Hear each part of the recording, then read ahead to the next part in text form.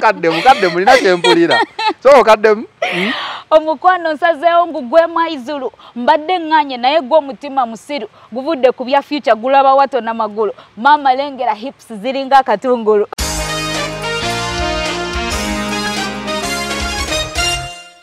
Nyinza okugamba take bad comments positively. They hope you improve. Kuba bagamba fa baganda tugamba ensolo ekwagala yekugwa kubbwa.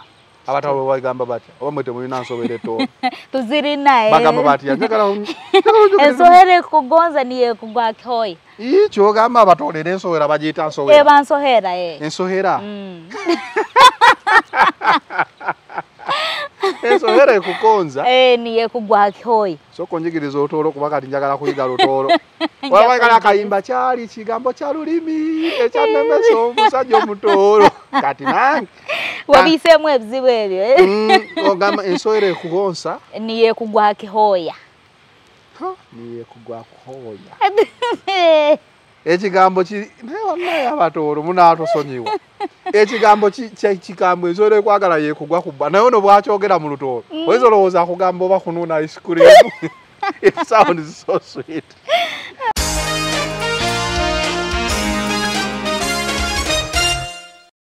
It is the final channel. Be in eno nga bulijjo tubaawo okuwa updates ez'enjawulo, interviews, life stories na buli kimu ekyetaagisa okubanga omanya ng'oba omanyisibwa. The final channel yo ebeerawo ku mukutuza. Nero side eno side eri tubeerawo ne DJ Trace nabagamba nze kayina DJ ng'ate akwatira kamera kuba ebintu bya technology abitegeera nnyo omusajja wa tabbo nnyo. Olunaku olwaleero tulinde mwana muwala amatoobuta mutakemu kamera mwana muwala bayinza okuba balowooza kyenjogerako sikitegeera si bwe kiri bwe kiri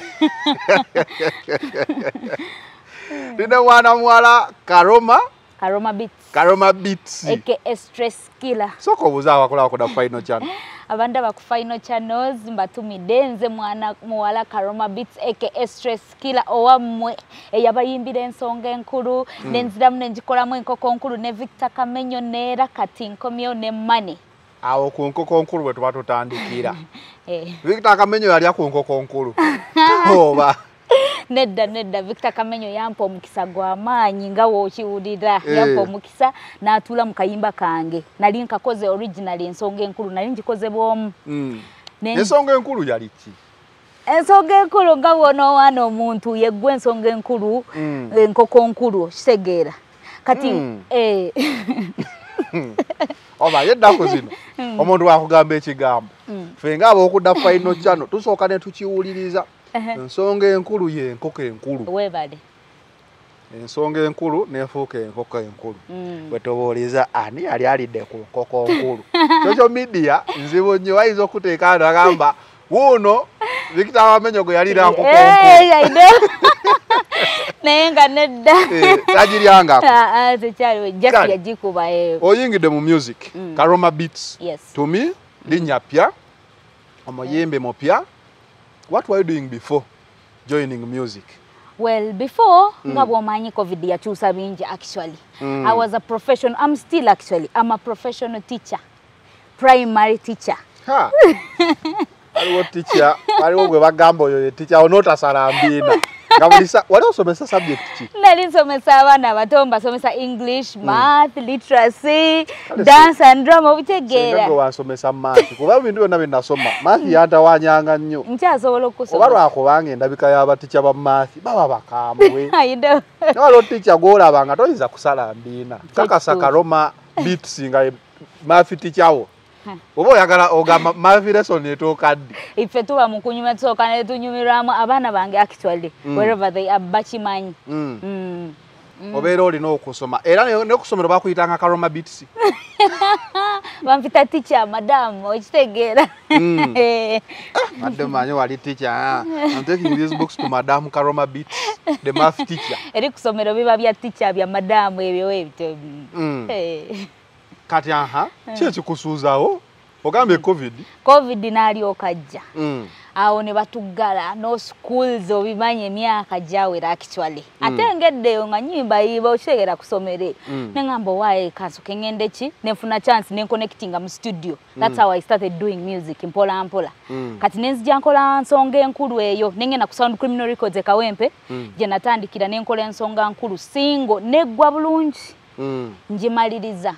Kati mba ndi munaku ezigikimayo tuli ku studio ku Sound Criminal nga Victor Kamenyo ajja yalina project ze ku Sound Criminal kati nga nsanga awulirizamu ku kayimba kange kawedde tuli awo nagamba wow this is nice work okisegeera nanga this is nice work mbadde nsaba nkutuuliremu ntukaddemu tukakola remix mbanga alota okisegeera nengamba is it real or I'm dreaming nakimerereko nagamba no this is a very nice song but nsaba tukaddemu tukakube remix okisegeera nga nawe wobimanyi omuyimbi ow'amaanyi nakuwa platform nakusaba bino ebintu bitutawanya by the way nononya omuyimbi akuweyo kakolabo akutuuliremu it becomes almost impossible nagamba tumale kola kolabo entuufu naye kati nze nsanze Nkulu Victor Kamenyo angambye nsaba nkole ki tulemu Karoma beats mukayimbako nasanyuka nnyo era sirekera nga omwebaza he really gave me the platform kati tukaddamu Nkoko Nkulu the next day tetwayisa na budde actually it was the next day nankubire simu nangamba jangu tutandike ki project eno jangu tujikube nangamba hasifiirwa mukisa nakererawo ku Sound Criminal Kawempe musanga yo tutandika tukola Nkoko Nkulu remix tujimaliriza songa nkulu efuse Nkoko Nkulu soko mpe songa nkulu yali egende etya ensonga nkulu yali yegwe baby ensonga nkulu yegwe dali ensonga nkulu songa nkulu yegwe ngacha chimfule ensonga enkulu wakati wadoyimba nga bonna balaba nze ensonga enkulu soko mulire kyali chimfudde ensonga enkulu no wabimanyi like you would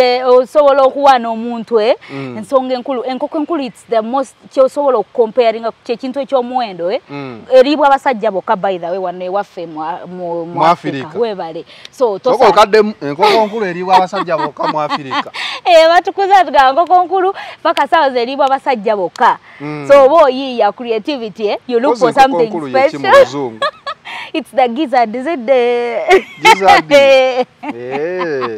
Nkoko Nkulu bagita I thought bagenda giita obadde grown cock gizzard so chi directing about kati Nkoko Nkulu nsonga nkulu efuse Nkoko Nkulu kati eri badde yegwe baby ensonga enkulu awalina guwowana yali akutuse ku nsonga enkulu nalingezako kutunuza like when obo wana omuntu no kisegeera gwe ensonga enkulu Nkoko Nkulu ya nalingezako kulaga ekifaananyi bwe kityo otunula nnyo wali mu camera producer ngamba tunula nnyo wali kati ntujija mu nsonga enkulu ne tuongera okisosowaza neri mu original Nkoko Nkulu mweri but ne tujikuwa title Nkoko Nkulu kati Nkoko Nkulu ngayo jiyimba otya kati Nkoko Nkulu teyakyuka by the way just Kamenyo yatuzaamu wano the first part Kamenyo n'atuulamu awo nesigala ngera ukola Kamenyo yatuzaamu part ya Kamenyo gimanyi jinkubiremu omukwano nsazeewo ngugwe mwaizulu mbadde nganye naye gwo mutima musiru guvudde ku bya future gulaba wato na magulu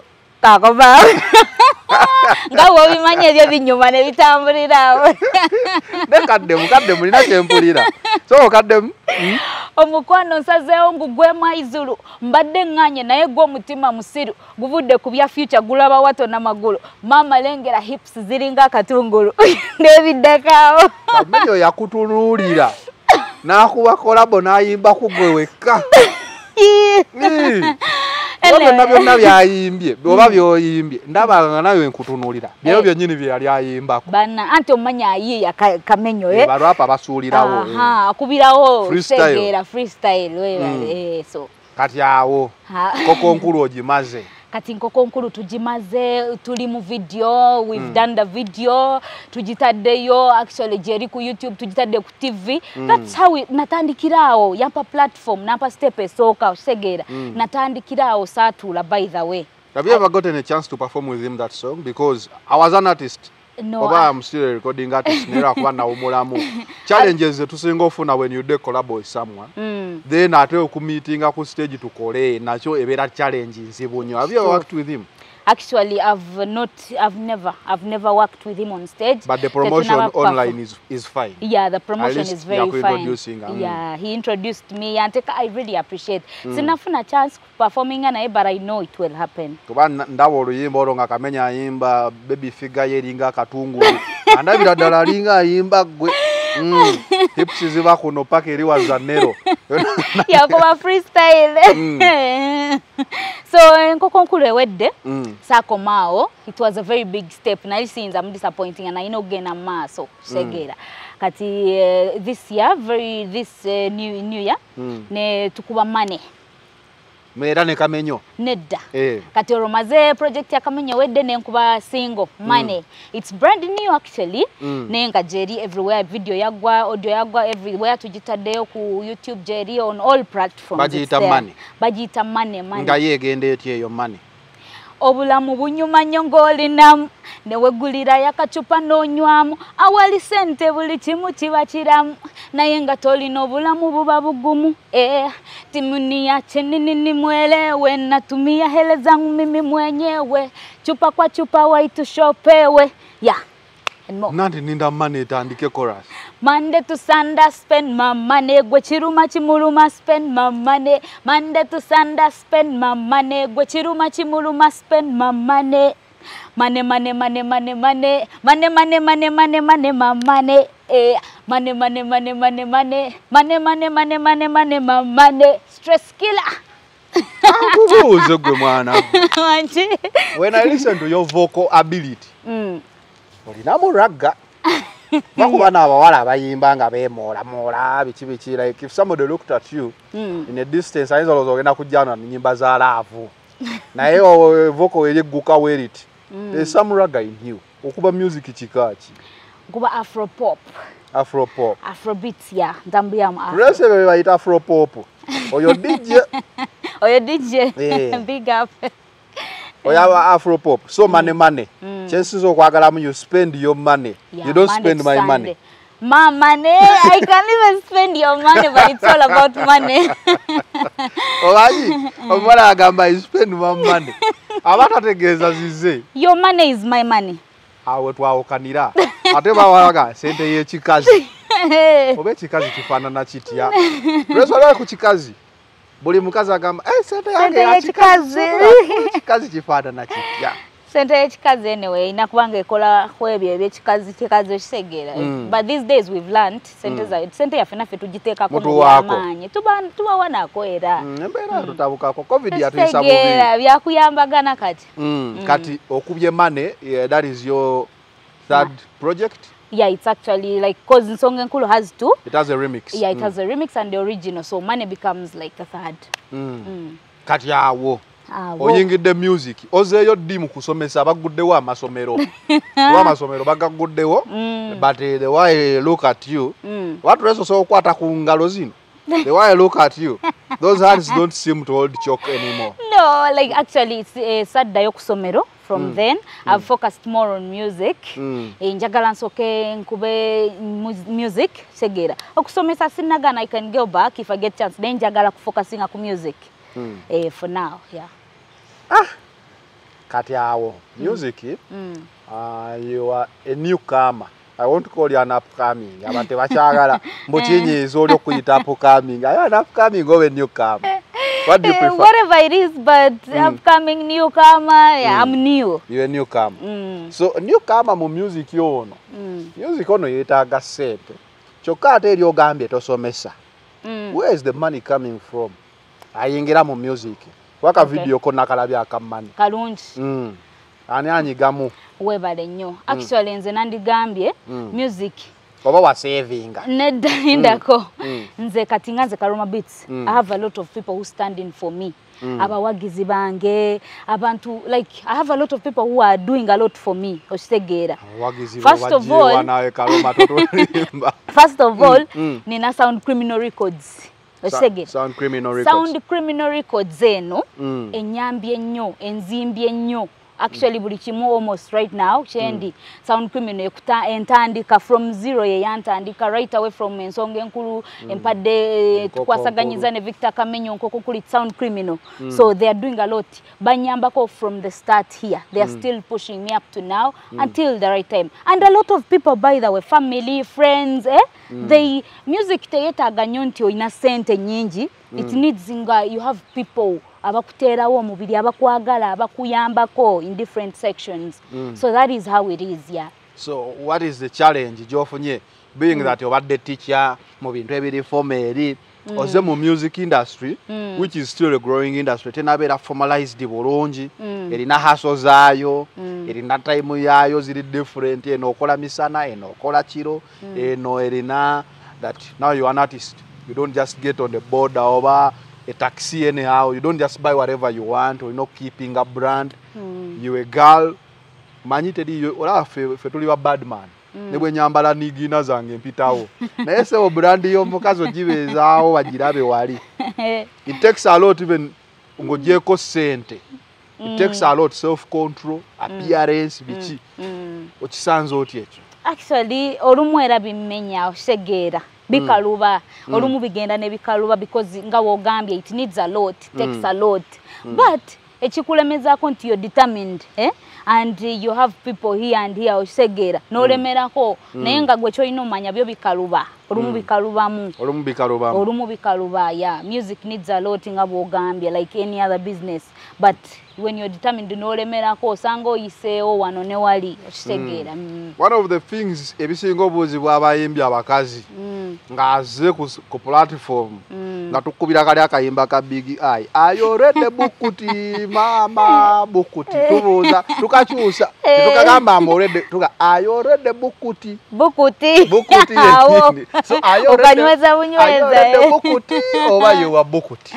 Well, actually I am not bukuti I'm not yet. Ora atakubaza bad material. Weru mugata ko money. Ndoza ninde njayimba wali mu husband material but when the right time comes eyo njagenda yo but for now I'm just focused on music. Really? Yeah. With your looks? With my looks, yeah. You are focused on the music? Yeah, I'm looking good for my people. Yeah. Kale. Baba ali abalabi bali eri bakulaba. Olimba bajja tugamba. Tolimbye. So when are you planning to go into family? Like ebintu ebimu tebyetaaga nnyo okutuula no planning nti kati next year sure deal no better mu family. They come. It's part of life. It comes at the right time. When it's the right time, it will come. But I'm not hoping for now or soon. No. Right now, you're concentrating on music. Because music is equally has a band. It's so demanding. For fun, to be no katotola abantu okubye mane. Wiki ejanja kugamba kapya kaliwa. Our Sound Criminal ino kubera ki? Ino kubanga efumba. Oyina kubanga full time most ino kubanga oyiya olowooza osegera okibera industry giraba otya generally ng'ogitunuulidde bwoti because industry nayo erina ebyayo. It has the music bit of it. Ekintu kino kyagala kutulya. It has the music bit of it. Then it also has the pressure n'amawulire. Ng'ogiraba otya music industry ya Uganda today? Actually music industry yonga nzibu nandikugambye nzibu. It's very difficult by the way. Naddala wano kati ng'otandika bingi byosisinkana nange ebimu mbisanzeeko bingi byensisinkanye nga bizibu nga mbutuufu bikukuba osobola okuwanika n'okugamba kankikole ki kankiveeko naye nga yo music ya wano yeetaaga ng'olemerako. By the way kati nze nga Karoma Beats bwe ntuula wano ne ntandika ne ŋŋamba kankubuulire story ya music eno. I have a lot of nga sinawa na kugamba bizibu bingi byensisinkanye music. Njagala kusooka nze kwebaza abantu.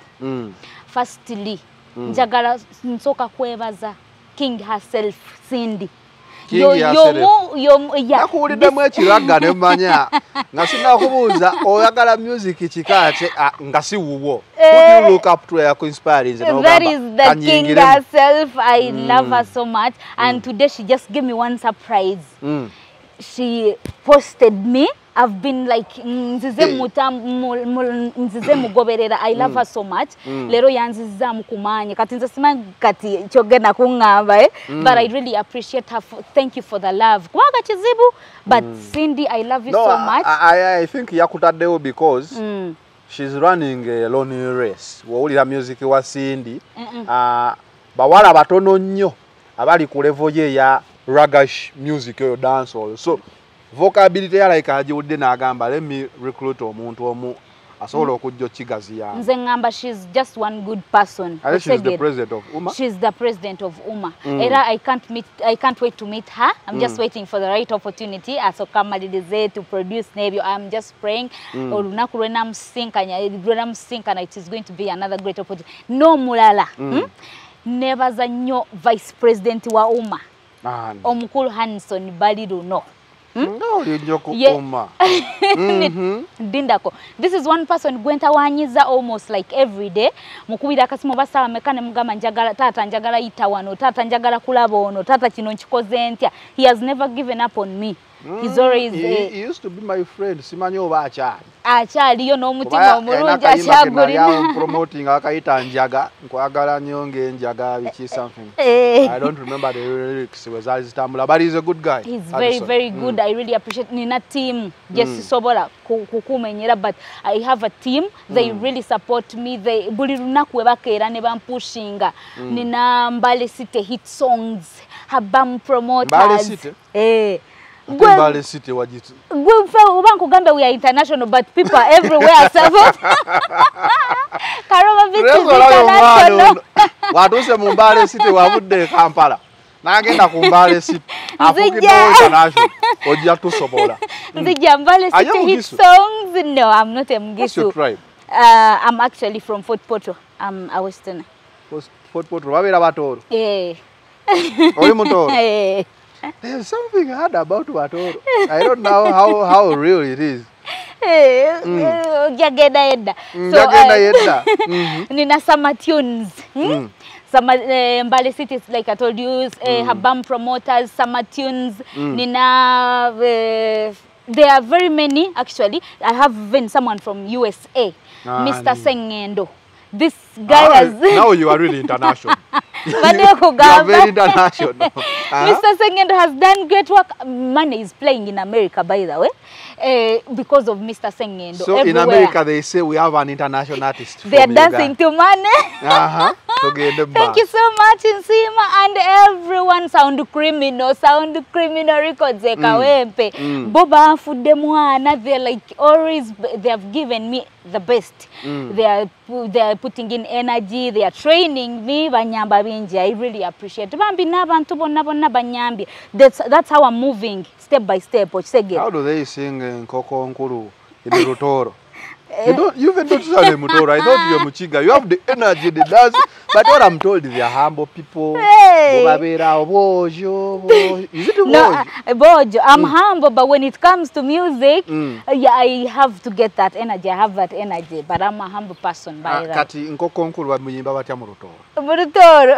It is an artist called Easy. Ayimba oluyimba mu Luganda, namana oluyimba mu Lugwala. So I think you can do the same. You serve audiences on oyinza okugamba Nkoko Nkulu njimbye Kampala kati olumala n'oyimbako ne mu Lutoro tuna mu kamera n'omala n'oyimbako ne mu Lutoro olutwaleeyo Fort Portal kati Fort Portal. Actually I'm going to do a project ngena yimba project nga fully eri mu Lutoro segera naye Nkoko Nkulu tugireke mu wadda akakodyo koba okola obolo n'oyimba lumu n'oluyimbako mu Lutoro n'oluyimbako mu Luganda oba oswa n'oluyimbako ne mu Luzungu. You serve all audiences, internet. Right now, music, YouTube yojiraba, it needs constant feeding. Katato muyimbi, tolabona muyimbi alien skin. Almost every week atekayo oluyimba. Okitegeera, luno lwa terukoze, luno ne lukola. Not that every song should have a video, but nkuwadde akakodyo kolina okukozesa okubeera nga oyingirawo n'amaanyi. Togenda tukuba luyimba lumu ate tulinde emyezi 6 nedda. Ngero kikola. Ogambye we Mutoro. Eyo yo lina ya ku marketingayo. You already international. Nedda eyo yo sinnafunayo naye era nsaba nsaba bambi ba DJ be munyambe like promote my songs there, play them there, nsaba yeah, from Toro. Anyway, Banji, I've been talking to a few of them, but I'm still asking for more. Mujek peji to ogere munyambe promote me in Fort there. Do you have a management? Kuba no mpulidde mikwano gyange no. Omuntu asobeere nga akulaba n'agamba. Omwana ono Karoma. Dagala mu managinga. Okay. So what does it take for someone to manage you? Right now, nyambi wako Sound Criminal Records, nyambi wako. Nange nabiwulidde buli omu akuyambako. Webale. Sound Criminal Records just enyambako one from the start, ne kunacharinga, ne kutuusa we kutuusiza. So tekigaana manager yenna ali eyo oba omugaga nagamba Karoma Beats. Ne Sound Criminal. Webale. Njagala njagala managinga, njagala muteka mu sente, njagala mutuusa ajja nakwatagana ne Sound Criminal Records. Ne bakanya. Yeah, that's what has been happening. Banji abafulumye mu Sound Criminal ne bafuna ba managements. It will keep on like that. Yeah. Where do you see yourself? Mumiaka kubaka ati music akamuyimbira banga ki? This is my second year. Second year. Where do you see yourself in 5 years? I'm hoping to go higher. I want to do like a legacy. Njagala nyimbe good music like everywhere. Njagala koma mu Uganda, I pray I go international. Yeah, that's where I see myself. Zawadi tuzirete. Which made the international. Nemu America joli. Yeah, so jaga nywe zawo zawadi tuzirete. Oshitegera tukole collab with. I want to do collabs with international artists. Yeah, I see myself. Now what do you yagala? Oyagala bakuyite baku bagitane na wadi yakatufukire ekyambika. Osika. Grammy. Oyagala kutuletera Grammy. Grammy te yatufukire ekyambika ngeganye. Nitwambala emidali awo. Ogenda gireta. Njagireta. Bakenzo bambya tuyamba naleta BET. Osika tujikwasiza Karoma. Njagireta. Mweyongere okumpagira njagireta. Kuba mwababikolera. Muntu kigwandi yagadde okukolako naye kolabo ng'ogyeko mwala banno. Gulaba oyo ayinza okugamba waayo nowankwatako ba artist bano. Ng'ogyeko Sindi wamwebaziza dda kati ogenda mufuula luyimba. Mu butuufu gwe njagala osooka okukola naye kolabo era musaba. Yonna gyali I just beg kolabo yange esooka njagala nsooka ennyimbe ne Sindi the king herself. N'abalala bajja kujja mu maaso awo. N'abalala bajje mu maaso. Essaawa eno Sindi yakule ku mutwe. Eyakupositize togenda kwebaka. Yandaze love. I'm so happy, excited. Nga bondaba nasanyuse nnyo essanyu terigenda kuggwaawo eryo. I really thank her. Ki ekirala kye neerabidde? Naye kye neerabidde Nache nerabidde kyoyiza okozijukiza kubanze ndowooza byenkubuuza birabika ng'ebiweddeyo. Nze actually njagala kweyongera saba bantu bambi mumpagire support me pages zaffe zonna gye ziri at Karoma Beats, Facebook page gye at Karoma Beats, Twitter gye at Karoma Beats, Instagram Karoma Beats Stress Killer, TikTok Karoma Beats 6. JND challenge nzetaga. I need more challenges. Money is there trending. Genda ku YouTube Teka Mu Money by Karoma Beats, view it. It's a lovely video. You love it, by the way. Do the challenge, send it to us. Follow, like, comment. YouTube ku YouTube JND at Karoma Beats. Mbuze chibuzo, send me any comment. I'm always there talking to my people and zira mu comments. I reply to your questions. Mbagala nyo bambi support me. Thank you for welcoming me. Karoma Beats. Karoma Beats Stress Killer. Nakubuuziza music we Uganda.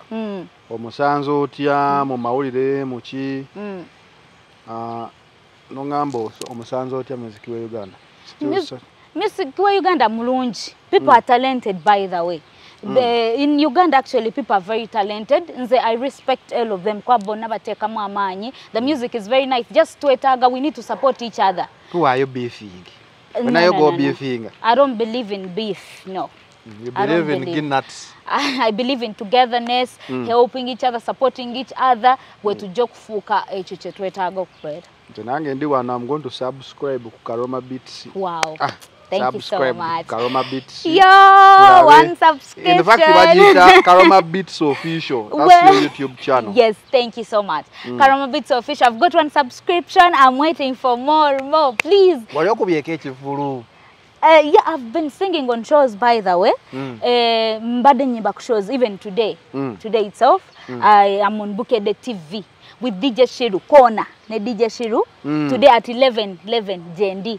So I've been on different shows, by the way. Yeah, na just Nebaza because people love my music. The impression is so good so far. What do people love about you? I'm always happy. I'm the stress killer. You know, someone who kills stress. I give vibe like, yeah, I'm real. Kale, ulikuda final channel, obadde olaba mwana muwala Karoma Beats. She's a newcomer. I won't call her an upcoming artist.